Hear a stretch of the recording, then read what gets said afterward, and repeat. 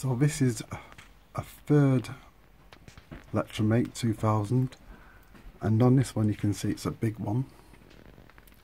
Look at the ceiling height, it's like the ceiling as opposed to the small one.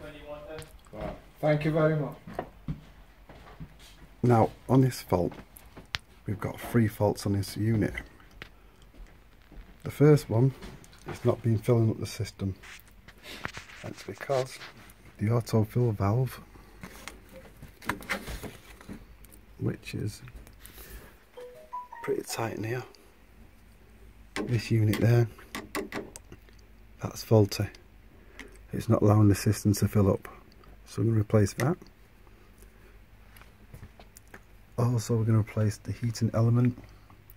We've carried out the appropriate tests and one of the elements is open circuit, so we're replacing that.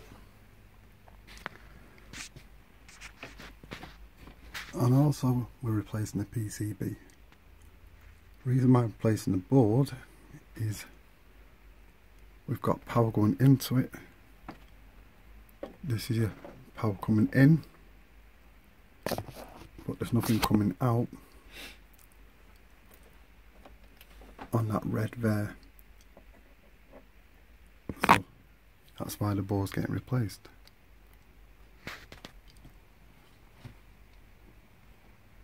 So I'd like to hear from you about any questions you got about them particular faults.